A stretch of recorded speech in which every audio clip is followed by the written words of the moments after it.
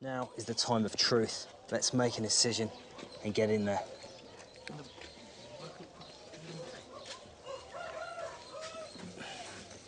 Oh. Oh.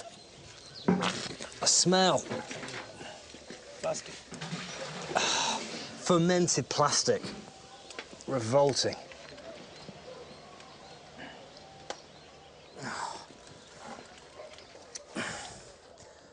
This is so hard. It's so difficult to pull this out. Just knots and knots of stuff. My goodness me. We're going to have to do little bits at a time. Yeah. Look at that. All of that is plastic. Mixed with all the fermentation juices of her stomach, the plastic had melded together in huge clumps, and it was a mission to pull it out. There's so much plastic, it's totally full. And it's a real job just to get this stuff out because it seems to be all stuck to the insides of the stomach. With perseverance, I finally got beneath a big matted knot, and from there, it just kept coming and coming. It was far more than I expected and must have been building up for months. Look at this. All of this here, plastic. All that yellow, just plastic.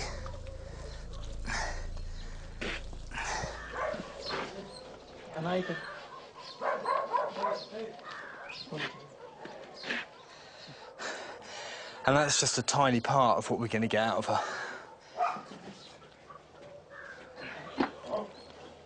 I've never seen anything like this. It's astounding. This poor animal choking on plastic.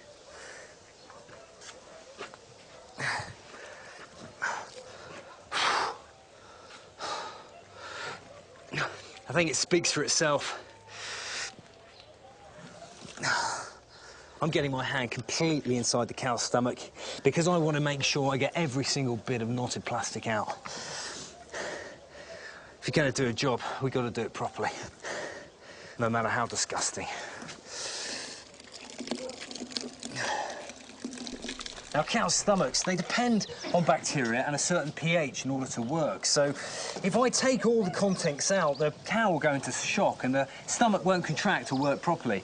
Not that it's working very well at the moment, full of plastic. But the idea is that I'm going to wring this out and keep these important juices and these bacteria, and I'm actually going to put them back into the cow to kickstart its digestion.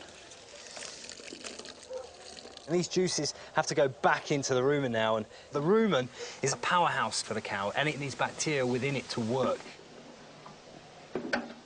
After refueling the cow with its own vital stomach acids, the final part of the surgery was to stitch her back up and disinfect the wound.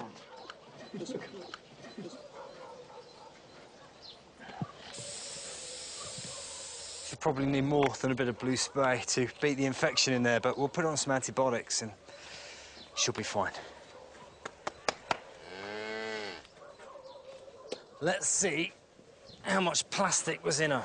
So this bucket weighs 3 kilos, and that is looking like 17, which means we've removed 14 kilos worth of plastic from that poor cow's stomach.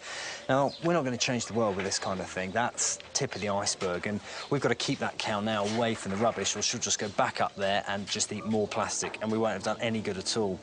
But it just goes to show that really the waste that we produce as humans, and we just throw all this plastic down, that it doesn't just look and smell horrible, but it affects everything, affects all the animals around us as well. And that's just heartbreaking.